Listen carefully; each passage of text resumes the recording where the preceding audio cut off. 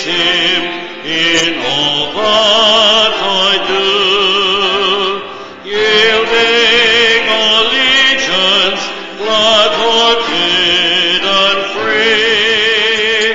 This is the pathway of blessing for me.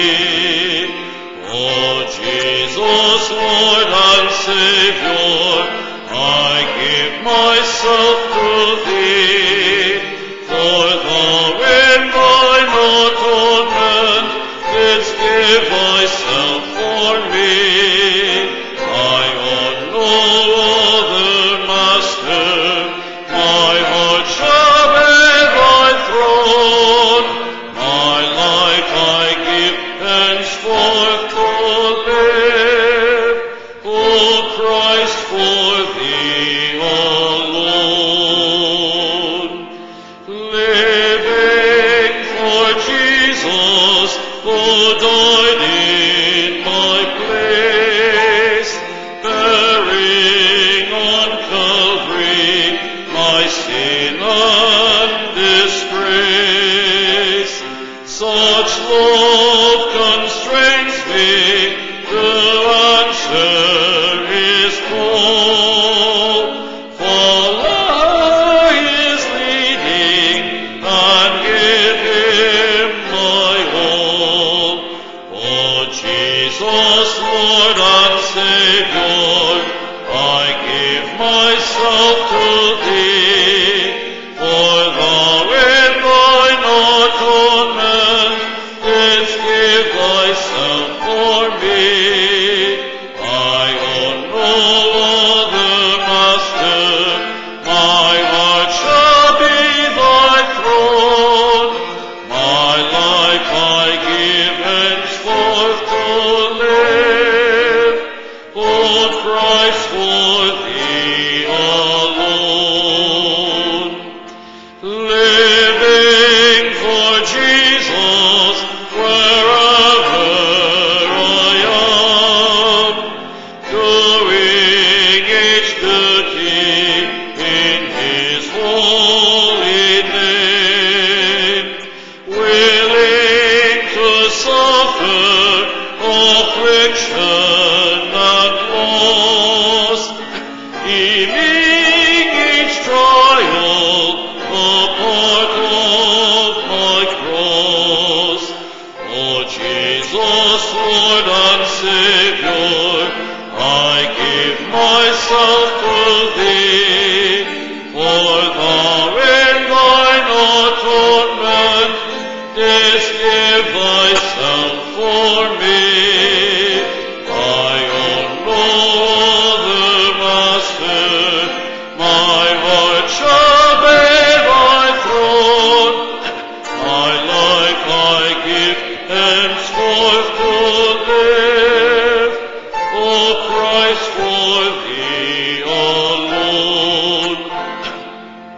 Living for Jesus through this little while, my dearest treasure, the light of his smile, seeking the lost ones he died to redeem, bringing the weary to find rest in him.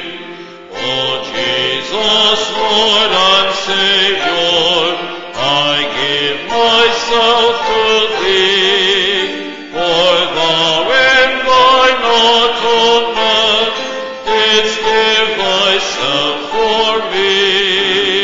I own no other master, my heart shall be thy throne, my life I give henceforth to live, O Christ, for thee alone. Thank you. You may be seated. Do you really mean it when you sing that last phrase? My life I give, henceforth to live, O Christ, for thee alone. Think about the things that you say and the things that you sing. God will hold you accountable for them. Do you really mean, by the grace of God, to live every moment of the rest of your life for the Lord Jesus Christ? Every idle word that men shall speak, they shall give account thereof in the day of judgment. Very important passage of Scripture to remember the words of our Lord Jesus Christ. We will give account for those things which we have said and which we have sung, verbalized through music in the day of judgment. Let's take our Bibles and turn to 1 Timothy chapter 3. Very important study that we are doing at this time as we look through the qualifications of deacons and the qualifications of elders as set forth in the Word of God. This is not merely Paul's personal opinion of what he would like to see. This is divinely inspired inspiration, words of God himself, penned by the Apostle Paul. And he's writing to young Timothy, a young man who is involved in evangelistic and pastoral ministries, so that he might know what kind of men should be placed as leaders in each of the churches where he has led people to Christ and discipled them in their faith. Very important qualifications are given to us in these passages. Tonight we're looking again at the parallel passages of 1 Timothy chapter 3 and Titus chapter 1. This is a true saying. If a man desire the office of a bishop, he desireth a good work. A bishop then must be blameless, the husband of one wife, vigilant, sober, of good behavior, given to hospitality, apt to teach, not given to wine, no striker, not greedy of filthy lucre, but patient, not a brawler, not covetous, one that ruleth well his own house, having his children in subjection with all gravity. For if a man know not how to rule his own house, how shall he take care of the church of God? Not a novice, lest being lifted up with pride, he fall into the condemnation of the devil. Moreover, he must have a good report of them which are without, lest he fall into reproach and the snare of the devil. And then moving over to Titus chapter 1, beginning in verse 5, For this cause left I thee in Crete, that thou shouldest set in order the things that are wanting, and ordain elders in every city, as I had appointed thee. If any be blameless, the husband of one wife, having faithful children, not accused of riot or unruly. For a bishop must be blameless as the steward of God, not self-willed, not soon angry, not given to wine, no striker, not given to filthy lucre, but a lover of hospitality, a lover of good men, sober, just, holy, temperate, holding fast the faithful word as he hath been taught, that he may be able by sound doctrine both to exhort and to convince the gainsayers. For there are many unruly and vain talkers and deceivers, especially they of the circumcision, whose mouths must be stopped, who subvert whole houses, teaching things which they ought not, for filthy lucre's sake. Very important qualifications listed for us here, and a couple of other minor passages where things are mentioned. But these are the two primary passages dealing with the 22 qualifications required for a man to be appointed as an elder. Now, we had an overview of the office of elder, what the office of elder is, the office of the bishop, the bishopric, as it's translated over in the book of Acts. And last week we began an overview of the qualifications, not merely the office itself, but the qualifications for men appointed to that office. We saw that it is proper and appropriate to aspire to the office of an elder or a bishop, and that obviously assumes the proper motivation that we discussed. Observation number 2 was the office of an elder is a lot of work. Paul uses the word ergon here, which is the word for heavy labor, toil, or an occupation. And we saw that the work that an elder is to be doing is to repair those who have other spiritual gifts so that they might do the work of the ministry, Ephesians 4:11 and 12. Too often it is thought that the pastor has the job as the pastor of doing all the work of the ministry.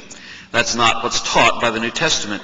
My job is to repair you, to help you use the gifts that you have, so that you might be able to do the work of the ministry, of serving other believers, in love serving one another, and ministering one to another with whatever gift it is, or gifts plural, that God has given to you.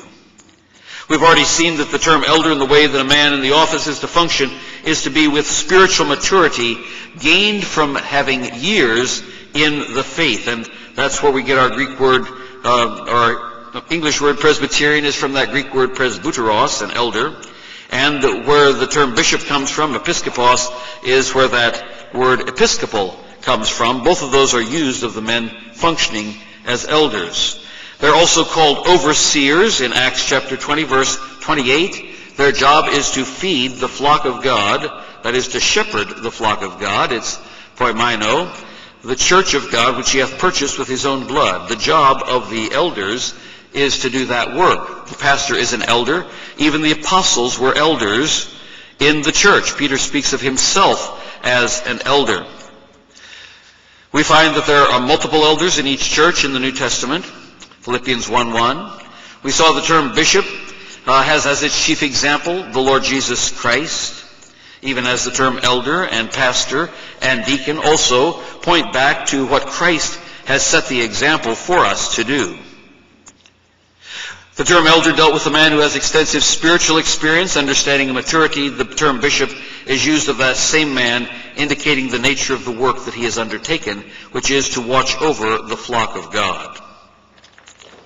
We find that the bishopric, or the office of a bishop, the office of an elder, can be lost through sin. We got an illustration of that with Judas falling from the office of a bishop in Acts chapter 1, verse 20, because of sin. However, the spiritual gift of pastor-teacher cannot be lost. An office can be lost, a gift cannot be lost. Romans 11:29, for the gifts and calling of God are without repentance. We find that Paul speaks of our gifts in the same context as he speaks of our election in Romans chapter 11. And our election is permanent. It cannot be lost. Tonight we want to look at the qualifications that are given to us here in this passage that we've just read in 1 Timothy chapter 3, verses 2 through 7. The first word, a bishop must be, it's imperative. This is not an option. Must controls the entire passage. It is a requirement that all of these qualifications be met. First, he must be blameless. Epileptos, that which cannot be laid hold of, that which is not open to censure, one who is irreproachable in his conduct. In other words, he's a man who has no guilt handles. That word, cannot be laid hold of, which is translated blameless, means there's no handle where somebody can grab hold of him and twist him around and manipulate him and cause him to say those things that will tickle people's ears and that they want to hear. And epileptos, that which cannot be laid hold of, no guilt handles, nothing to grab on to hold him back in his ministry. The second, he must be the husband of one wife. It's a very long discussion, and one of these days we'll go in and talk at extensive detail. We're going to be talking more about elders as we get into the book of Acts. But this is a very important qualification. In fact, I've already written 16 pages on that one qualification, so we can't cover that here tonight. But we will be covering that as we get a little farther into the book of Acts. Discussing all of the different suggestions that have been made by people trying to get around that qualification. And there are lots and lots of clever ways of trying to get around that particular qualification. But Paul says he must be the husband of one wife. Most of the suggestions that have been offered by people attempting to get around it suggest marriage solutions that look at marriage from the human perspective rather than the divine perspective. First time I ran across this one that I'm going to just give you as an illustration tonight was years and years ago. Must have been back around 1976, somewhere between 76 and 77. I was pastoring up in North Jersey. There was another very, very, very large neo-evangelical church, probably 20 miles from where we were located. And the pastor there had a little bit of a problem because he had perhaps 20 to 25 elders on his board, some of whom were divorced and remarried. And so the way he interpreted this particular qualification was, he said this means a one-woman man. A one-woman man. Which thus prevents or allows for divorce and remarriage, because the guy only has one wife at a time.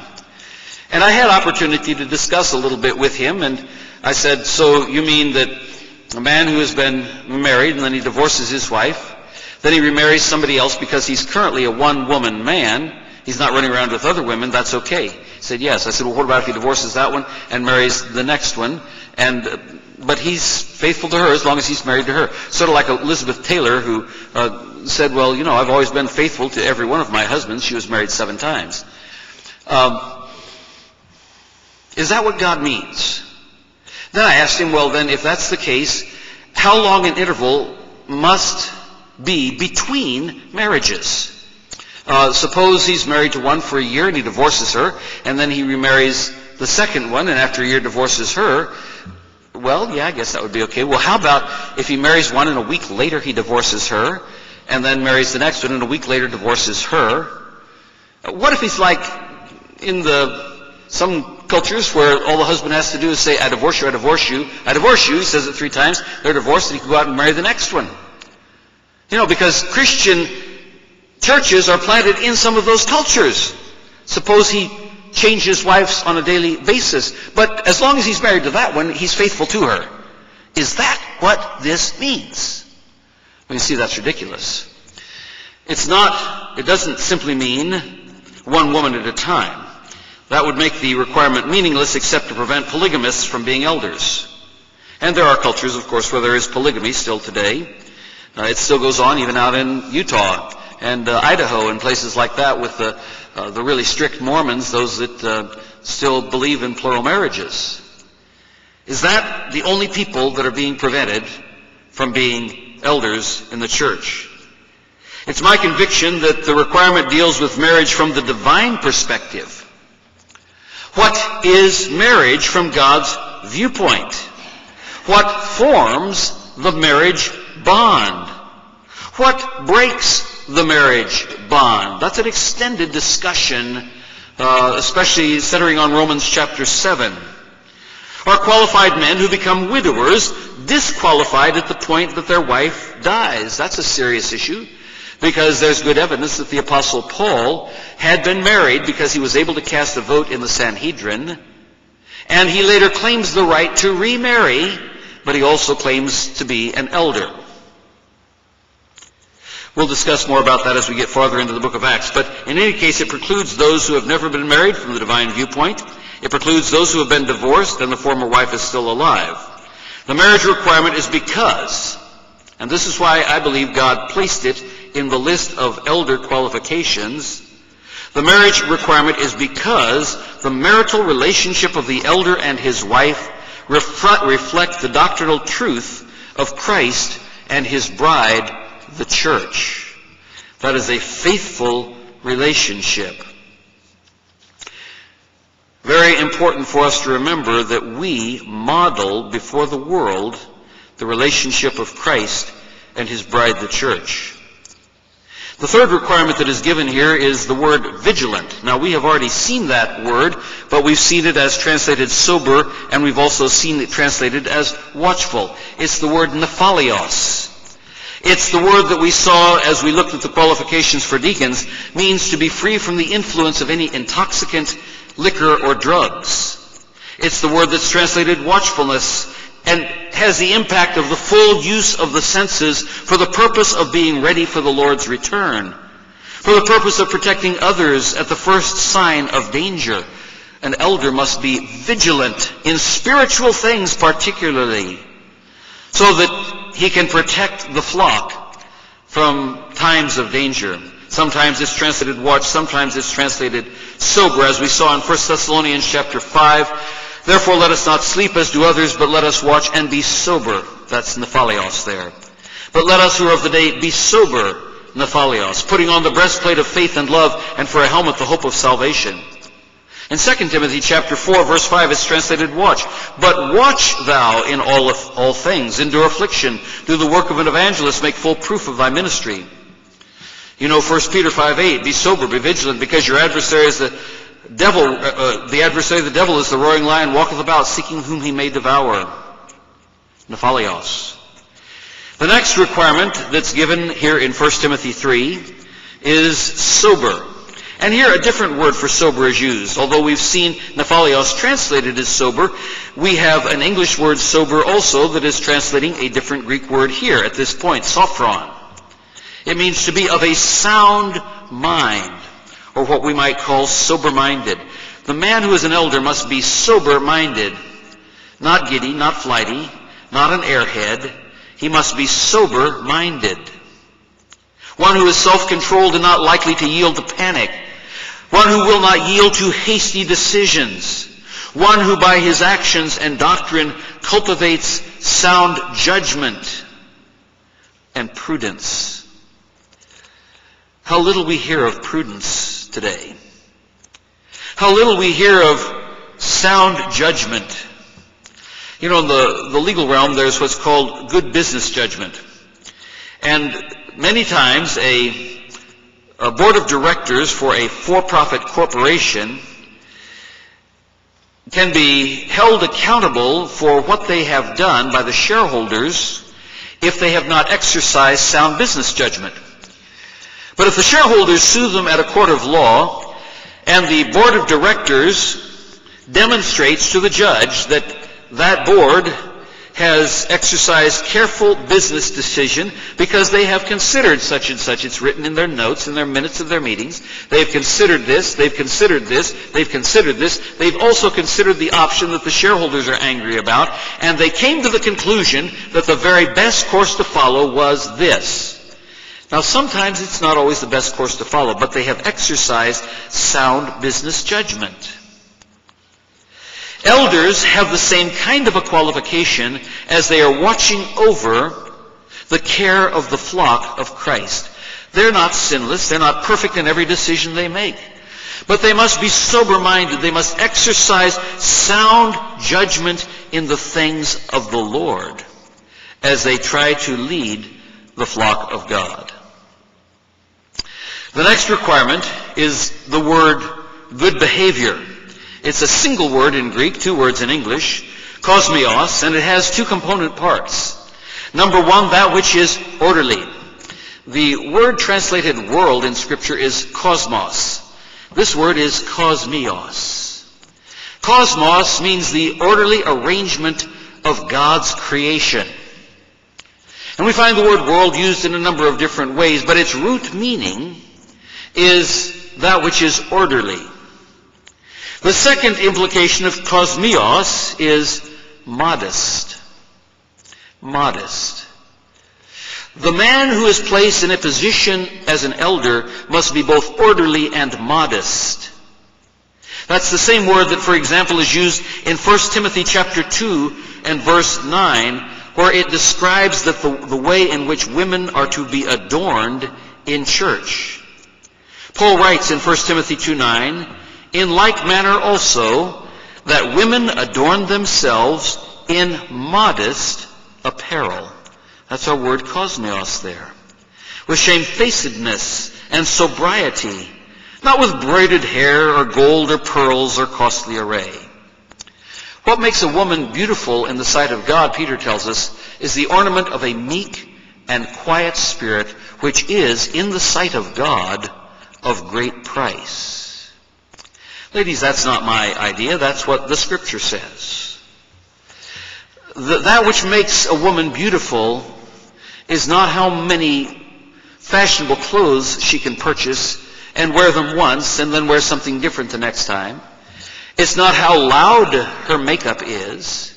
It's not what kind of dangling things she can have off her head and her face and her ears and her ankles and her wrists and wherever else. It's the ornament of a meek and quiet spirit. The godly woman is going to be a modest woman. Paul says it very clearly here. That is the same word that is used for the way in which an elder is to act. Good behavior. He is orderly. He is modest. The sixth qualification given in this list is that he must be given to hospitality. That is, he earnestly desires, or actually can be translated, is addicted to hospitality. He's somebody who loves to exercise hospitality. That, of course, obviously implies a man who has a wife. Normally it's the wife who will fix the meals and so on. Addicted to hospitality. You know, a man is best seen in his home setting. He must be one who models hospitality and opens his home to others. He is someone who clearly has the spiritual gift of hospitality. Listen to other places where this is mentioned. Romans 12:13, distributing to the necessity of saints, given to hospitality.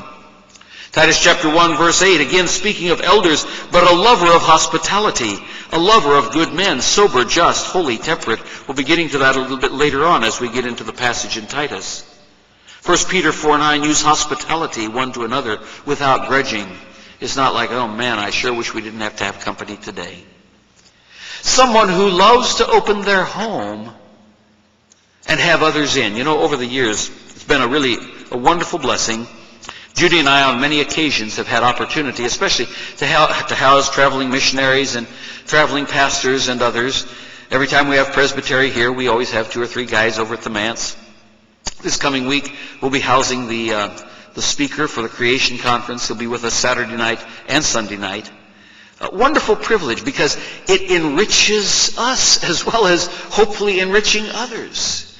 It gives us opportunity for personal interaction with others who have a need of hospitality. It tells us that an elder must have this earnest, driving desire and exercise the gift of hospitality. The next requirement is apt to teach. Didaktikos. Not didaskalos, but didaktikos. We get our English word didactic from that Greek word. And the Old English word apt means skilled at. And that is what is implied by the Greek here. A man who is skilled at teaching. That clearly connects this to the gift of teacher and to the gift of pastor-teacher. The man must be demonstrating that gift before being placed as an elder. We find it used over in 2 Timothy chapter 2 and following. But foolish and unlearned questions avoid, Paul writing to young Timothy here, telling him how to handle problems in the church, knowing that they do gender strife. And the servant of the Lord must not strive, but be gentle unto all men, apt to teach. Skilled at teaching. You deal with those problems in a gentle manner. Patient. In meekness instructing those that oppose themselves, if God peradventure will give them repentance to the acknowledgement of the truth. And that they may recover themselves out of the snare of the devil, who are taken captive by him at his will. This is the way in which an elder must teach. He has to be skilled at teaching, gentle in doing it, patient in meekness instructing those that oppose themselves, if God peradventure will give them repentance to the acknowledging of the truth. They don't always repent. They don't always acknowledge the truth. Sometimes because their ideas are so deeply ingrained in them, they refuse. They stiffen their necks. Only God can deal with that situation. That comes from the Greek word, or from the root, didasko, to teach. Some have tried to claim that there are ruling elders and teaching elders, and that ruling elders don't have to be teaching elders too, on the basis of 1 Timothy chapter 5, verse 17. I'll read you both verse 17 and verse 18 to get the context. Let the elders that rule well be counted worthy of double honor, especially they who labor in the word and doctrine. For the Scripture saith, Thou shalt not muzzle the ox that treadeth out the corn, and the laborer is worthy of his reward. And so they will point to those verses and they say, you see, it says, let the elders that rule well be counted worthy of double honor. So you've got the ruling ones, and then you've got especially those who also do some of the teaching, labor in the word and doctrine. So you've got to have two classes of elders, those who rule well and those who labor in the word and doctrine. That's not what it says in English, and that's not what it says in Greek either. But it's clear in both English and in Greek. It's wrong for three reasons to assume that there are different classes of elders based on those two verses there, for at least three reasons. Number one, it pits Scripture against Scripture in the context of the same book, because the Apostle Paul has said in chapter 3 that the elders must be apt to teach, skilled at teaching. And he describes how that is to be done in chapter 2, as he speaks to young Timothy. The second reason that it's wrong is Paul has stated in 1 Timothy 3, our text, that it's a requirement for an elder to be a skilled teacher.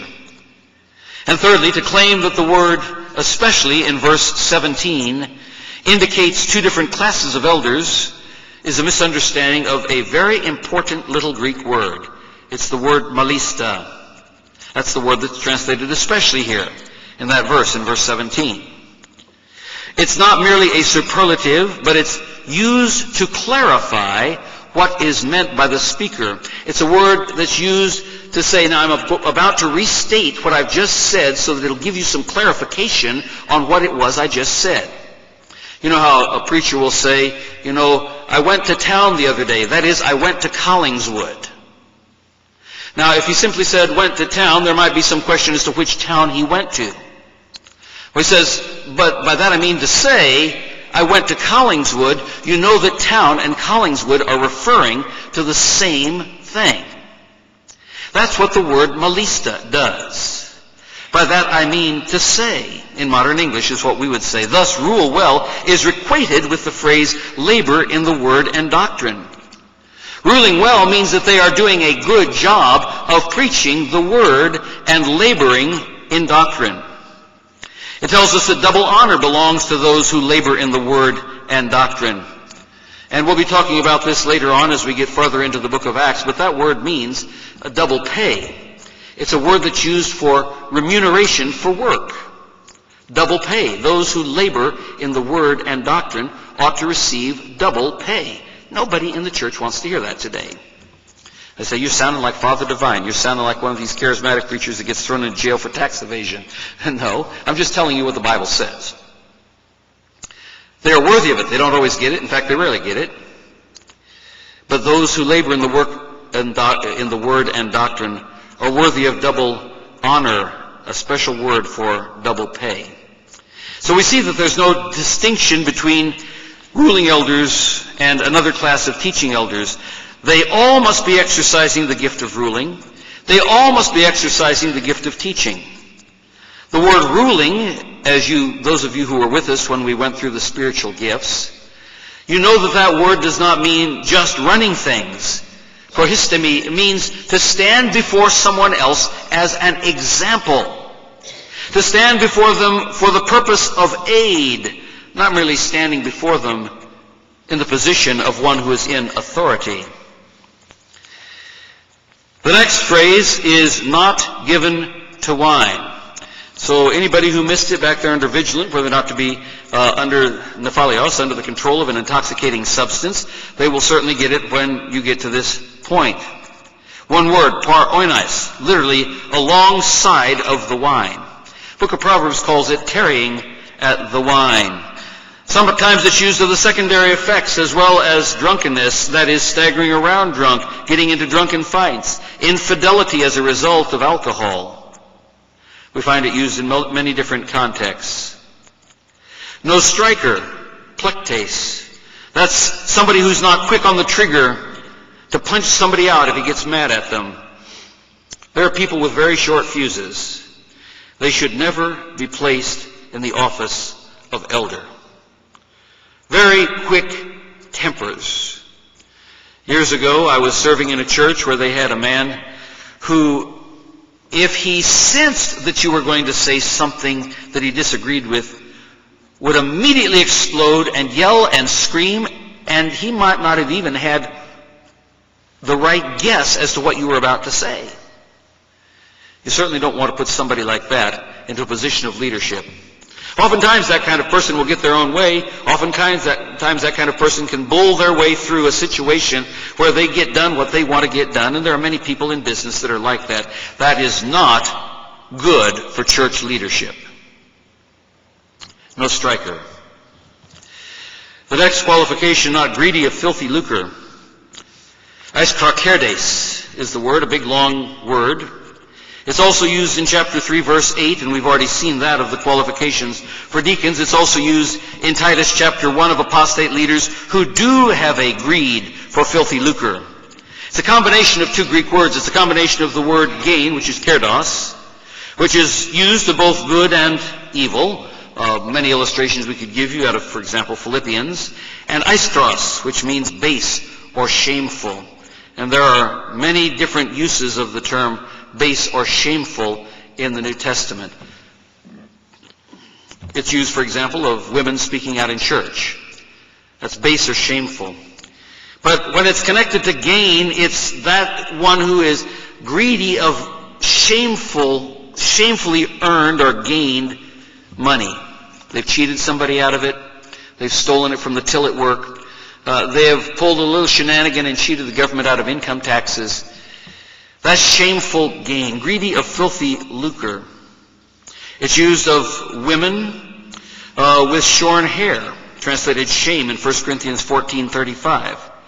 It's translated shame in Ephesians 5:12, where it mentions the base and bestial practices of those who lead lascivious lives.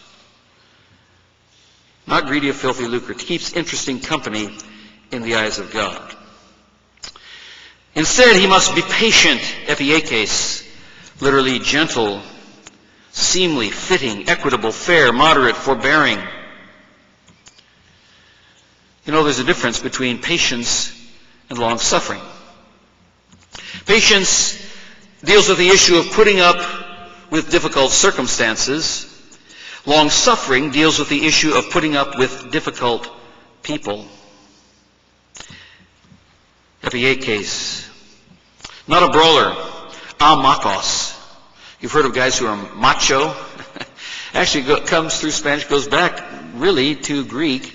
Not one who's macho. Not one who is a fighter. One who's not contentious. One who doesn't look for opportunities to get into a brawl. It's different from number 9, which says no striker, because that's the man who has the quick temper. This is a man who looks for opportunities to be disagreeable and to get into fights with people. The other simply has a quick temper. But an elder must not be the kind of man who looks for opportunities to get into a fight, because that implies a fight produced by a weak lack of control in a man who gives in to drink, back there to not given to wine, or a man who has a quick temper, back to number 8, or a man who systematically goes out of his way to cause trouble and fight because it makes him feel good to win. We would call him a bully.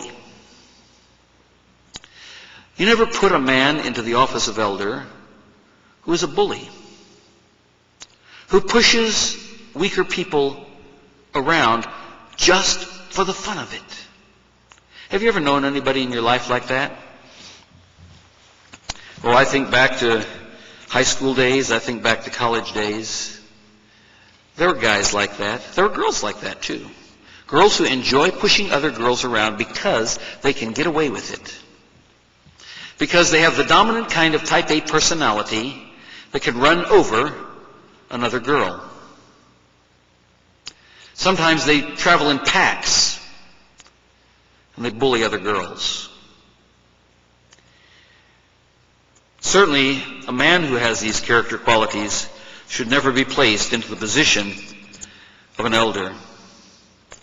Now he goes back to the issue of money again. We already talked about not greedy of filthy lucre, eis krokerdes. But now he says, not covetous, philar agoros, not a lover of money.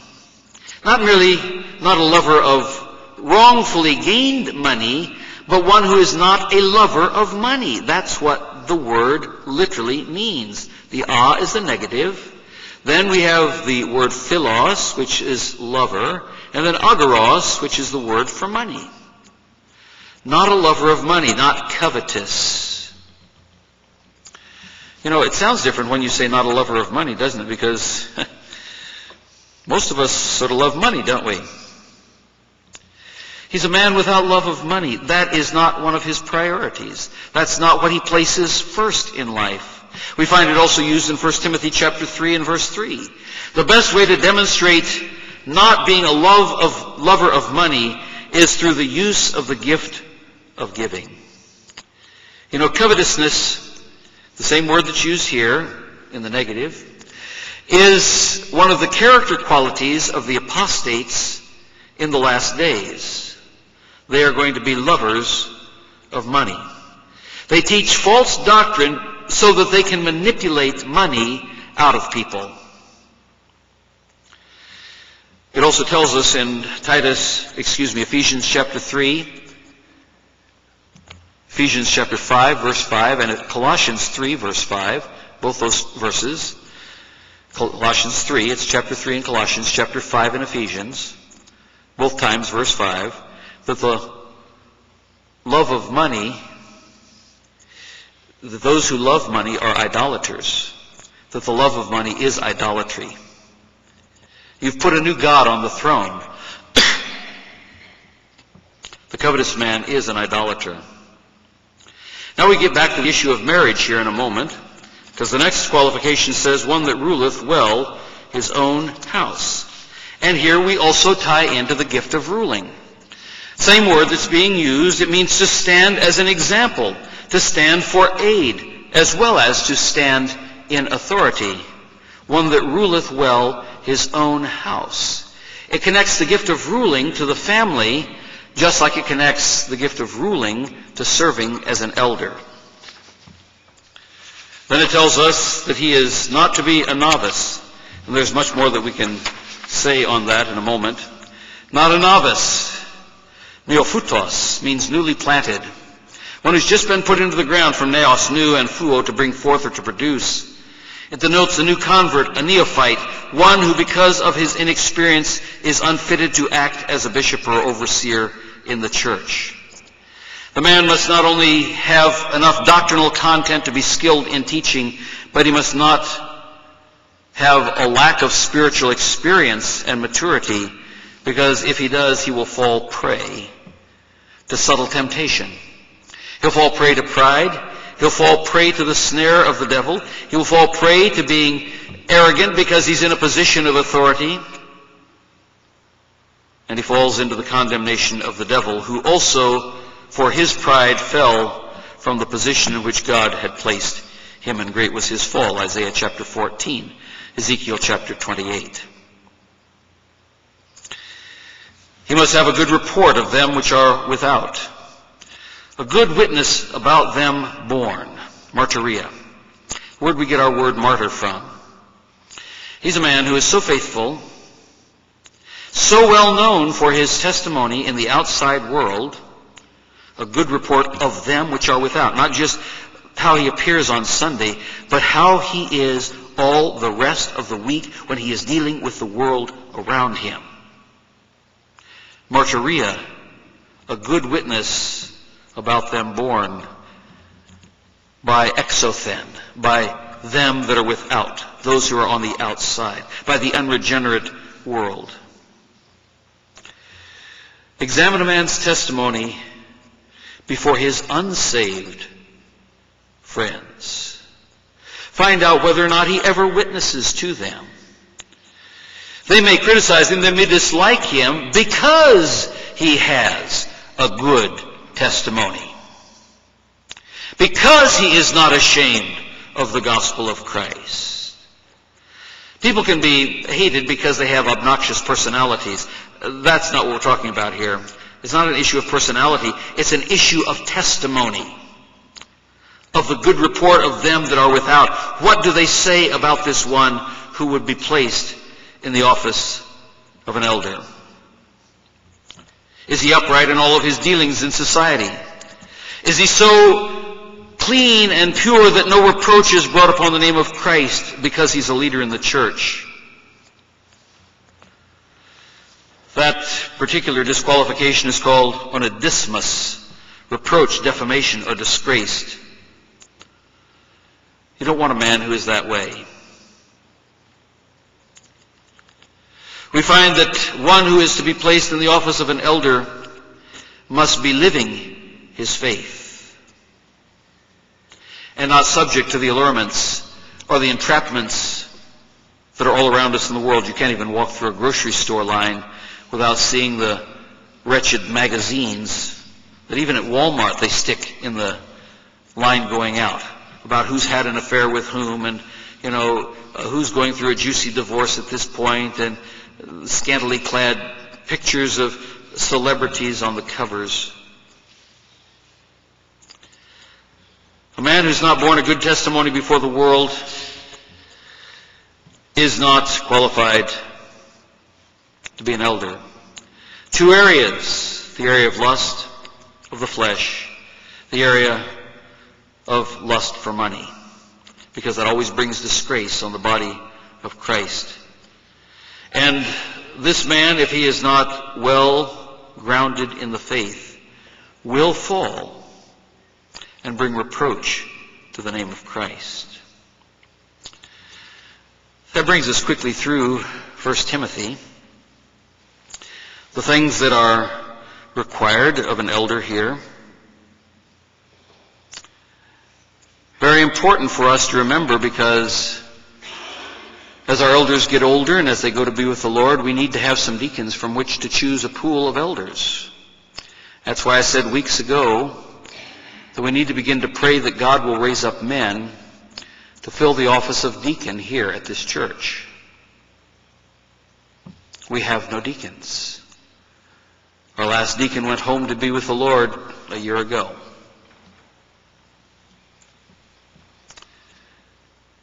And folks, there's nobody in the wings as we look at our elders, and some of whom are getting much older now. For the church to live, we must have leaders who are qualified according to the principles of the Word of God. This is a very serious issue. I hope you are giving it much thought and prayer every day, praying that God will bring to this church and raise up from among our young people men who are qualified to be church leaders, qualified according to the Word of God. Not according to the word of man, but according to the Word of God. The Lord willing, we'll pick it up there next week with Titus chapter 1, looking at verses 6 through 9.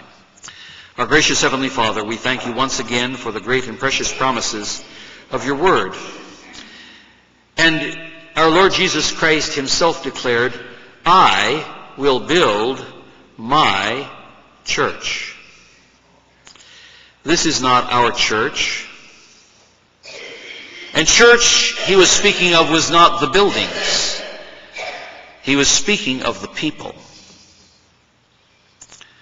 And for the church to function properly, it must have leaders who are qualified according to your word. So, Father, we earnestly beseech you as a congregation that you will raise up men in this church who are qualified to be deacons. That you will raise up men in this church who are qualified to be elders.